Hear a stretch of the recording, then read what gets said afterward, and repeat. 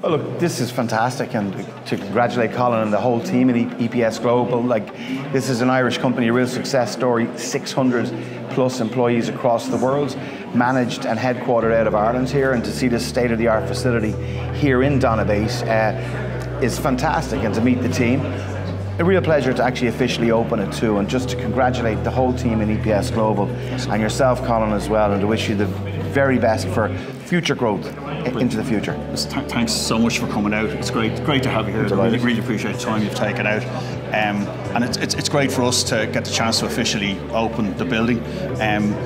We've had a global experience of building manufacturing in support of our main markets in automotive and medtech.